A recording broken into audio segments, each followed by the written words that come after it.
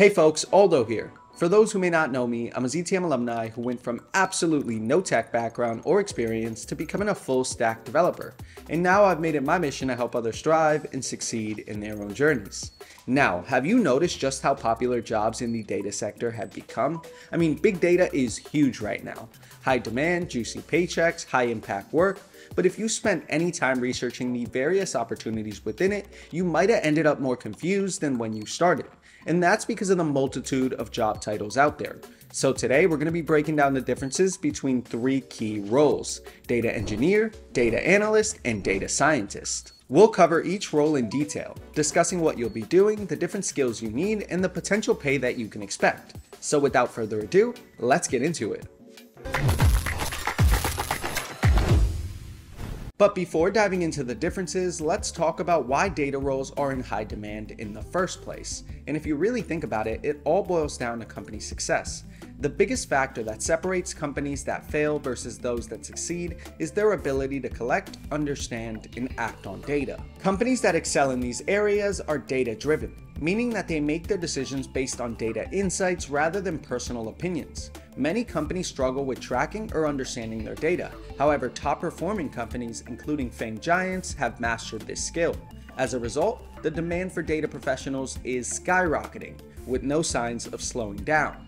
Let's quickly start with a high-level overview of each role, and then we will dive into the details a bit later on in the video. We'll start with data engineers first. Data engineers are the architects of data. They set up all the tracking systems and tools to ensure that data pipelines run smoothly and that the information is collected and sent to the right people.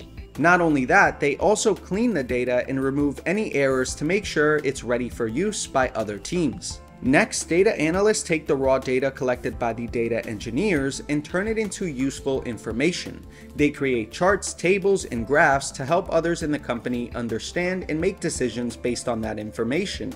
Essentially, they bring the data to life and determine what's important, separating the signal from the noise. And lastly, data scientists use complex algorithms and statistical methods to forecast predictions and run various scenarios and simulations based on the data. They advise management on what actions to take based on their analysis, using tools and methods to provide insights that help shape the company's strategy.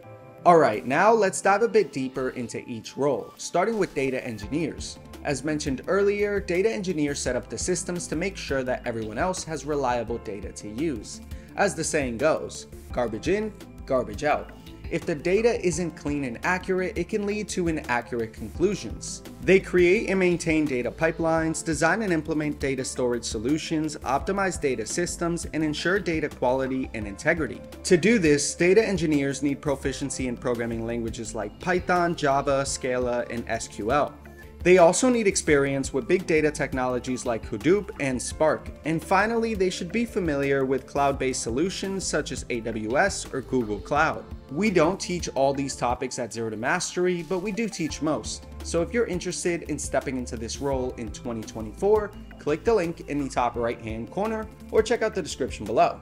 Now, we can't break down a role properly without talking about the salary expectation, right? I mean, money is one of the most important things. So data engineers, on average, make about $129,000 a year, according to ZipRecruiter.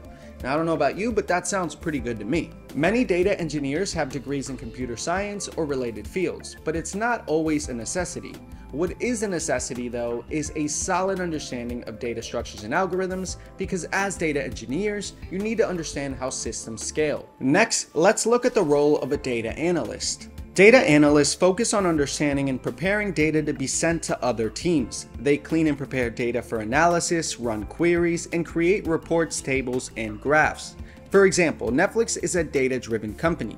They use data to predict things like how many customers will cancel if they increase prices, or to figure out which thumbnails will get the highest click rates in different regions. Because of this, data analysts need to be technically savvy and good at communicating with other teams. They should be proficient in SQL, Python, or R, and use data visualization tools like Tableau, Power BI, or Excel. Now, for our data analyst role in particular, we do have a step-by-step career path that you can follow that teaches you everything you need to know to get hired. I'll link it in the top right hand corner as well as the description down below. According to ZipRecruiter, the average salary for a data analyst is $82,000 per year, which is not a bad figure considering that more experienced data analysts can easily double that.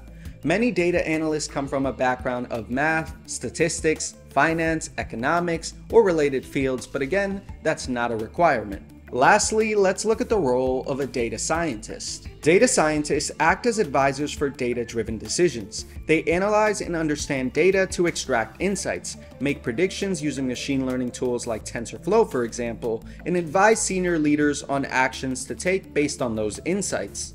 Now, it doesn't take Sherlock Holmes to notice the overlap between a data scientist and a data analyst. Believe it or not, at smaller companies, one person might have to handle tasks across both roles.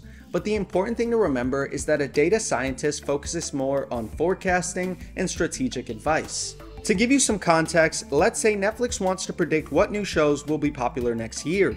A data analyst might provide detailed reports on current viewing trends, while a data scientist would use those reports to build models predicting future trends and advising on what types of shows to invest in. Now, when it comes to technical skills, data scientists need a variety of them. They collect and clean data using languages like Python and R, build predictive models with libraries such as TensorFlow or PyTorch, and use time series forecasting techniques to help make predictions. If you're interested in becoming a data scientist, then feel free to check out our step-by-step career path.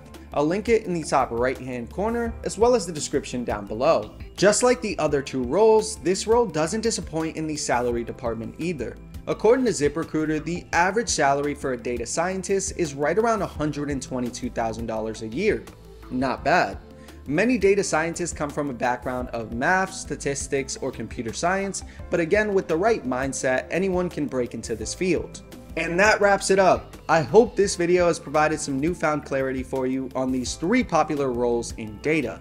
If you're still hungry for more details, don't worry, we've got you covered. One of our amazing instructors here at ZTM put together a written guide on this exact topic. I'll link it in the top right-hand corner as well as the description down below. One more thing, if you enjoyed this video, please smash that like button and consider subscribing. As always, feel free to share your thoughts, questions, or comments down below. That's it for me today. Keep learning, stay dedicated, and I'll catch you in the next one.